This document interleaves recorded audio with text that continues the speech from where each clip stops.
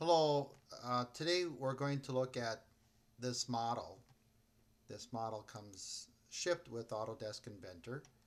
It's a model of a hairdryer, and it's an example of some very advanced features that if we learn how to do these, we can apply these to other models that we may make, either in our reverse engineering unit or in any kind of advanced modeling unit where we want to create some nice designs and have them be somewhat ergonomic. To learn more about this model and how it was made, you can look at the browser, and as you mouse over these you can see what each one was, and even though they've been renamed, we can see what they are by the icon. For example, this was a loft. We can see that here, and also if we double click on this, we can see that this was created by a loft. Same thing with these other features. Here's a sweep, and if we double click on it, we can see that that was the sweep and how that was made. It has a stripe that follows this tapered path. An indent was created with a sculpt. We have some offset planes that were created, and also a loft to a nice rounded end. So it is, if we've never done something like this before, we can learn a lot just by trying to recreate how this was made. And that's kind of what the goal is here. We're going to take this hairdryer and make one ourselves and basically just learn how this was done. So in this first part, we're going to start out with just this sketch. This was the sketch that was used for the body here. So we're going to drag this end part up, and if we can take this and make the same thing, like I said, we'll learn quite a few new features along the way. So you can see that there's been a work plane placed out here for the loft. And if I double click on that, I can see that that was placed 15 millimeters away. You could also see another work plane was here that's been made invisible. And that work plane was -5. And this model started out on that work plane -5 from the origin plane. So if we show that as the YZ plane, you can see that those two planes were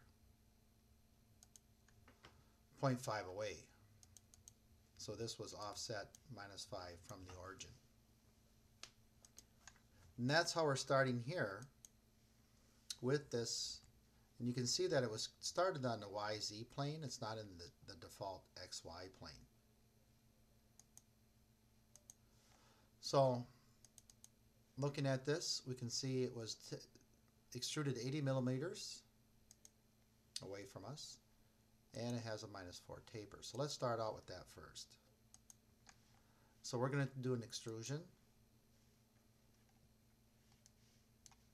We want to extrude away from us, and the distance was 80 millimeters, and it has a taper on it, and we'll apply that -4 taper here also.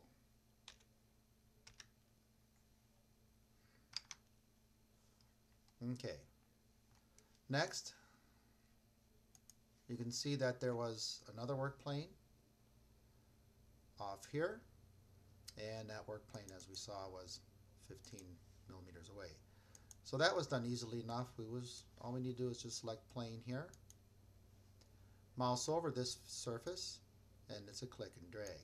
That was 15 millimeters, and that's all we needed on that. Going back to here, we can see that the next thing that was done was a loft. And this loft had a sketch. You can see the sketch, all it was is just a point and lofted from these edges.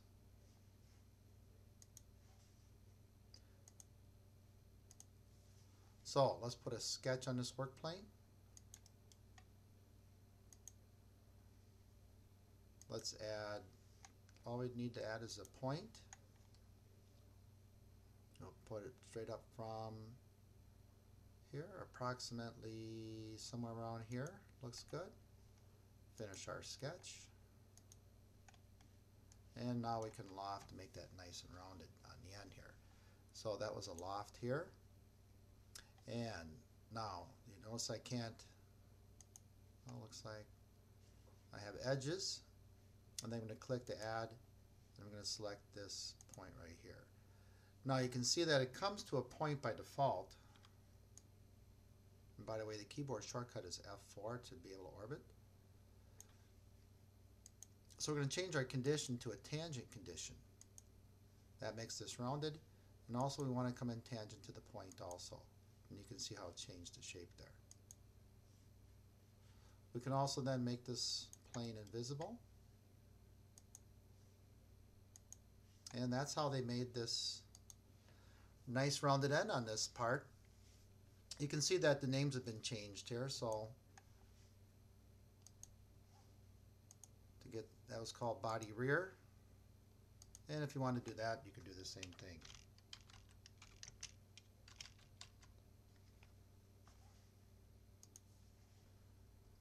Okay, so that's the beginning part of this.